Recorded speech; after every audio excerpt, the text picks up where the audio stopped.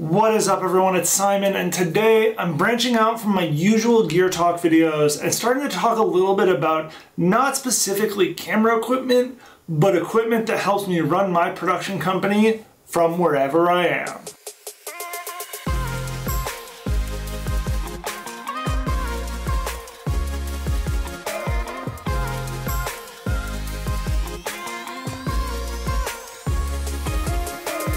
For the last year and a half, I have relocated to Salt Lake City, Utah. And with that comes a lot more time spent in remote areas that don't have signal. I'm originally from the Northeast, where a lot of places I go have cell phone signal or cell phone signal nearby. Now that I'm in Utah, there's a lot more places where it would be great if I could get a little bit more signal to get information out that I need to a client, etc., etc., or just to be able to do research about where I am, or find out if I'm in the exact right spot that I need to be to get a specific image that I'm looking for something specific. I had the opportunity to test out the Weboost Overland version. It is a signal booster, not a satellite device. It is basically, the gist of it is it improves your cell phone's ability to have signal, and it is a very simple device to use. The general gist of it is this is my antenna, and there's a coaxial cable that goes from your antenna into the vehicle, which is this right here, and plugs into this beefy little box. And then you've got an inside antenna that your phone is picking up, this antenna, and then you got your power cable. Pretty simple layout. There's a lot of ways that they send for you to connect the antenna to your vehicle, which is super helpful, but because I was just borrowing the system, I didn't want to do anything crazy because I don't have a specific thing on the roof of my vehicle to affix an antenna to, so we literally just hooked it to a suction cup essentially, and when we would stop, I would set it up and then run some tests.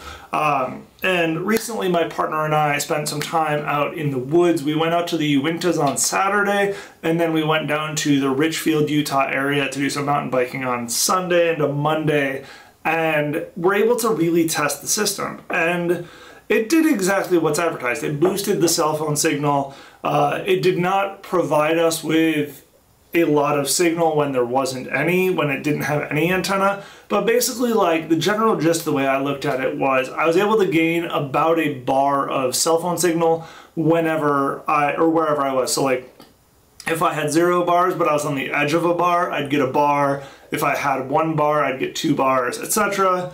It helped me enough to be able to access my phone's data in places I wouldn't have been otherwise. Is this a product that I'm 100% definite on buying? I'm leaning towards it. This whole setup is, I think, around $500. I'll put the price up here, and I think that it's a good value if you are going to be regularly doing things in places where there's not necessarily the best signal, but there is some signal. If you are in places where it's so far remote that you don't have any signal at all, you may want to look at a Starlink or something like that. That's a SATCOM. This does not replace my carrying my Garmin InReach Mini, because that is a safety thing for me. This allows me to better use my cell phone as a Wi-Fi hotspot to get files out, upload things to socials, etc. It's a great product. I'm super happy with it from our initial tests. There's not really much else to say about it. It's a really nice compact package, which is also handy. This doesn't take up a ton of space, and it comes with this articulating arm that lets you put it out of the way if you need to get your vehicle lower, or you can leave it up if you want to.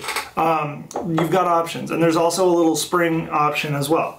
So yeah, great little product. There's not much else I can really say about it other than it did what it's advertised to do, which is boost your cell phone signal.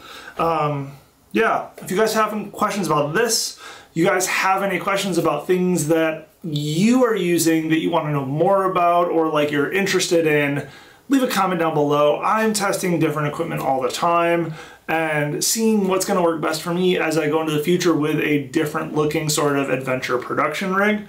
Other than that, have a great week. See you guys next time.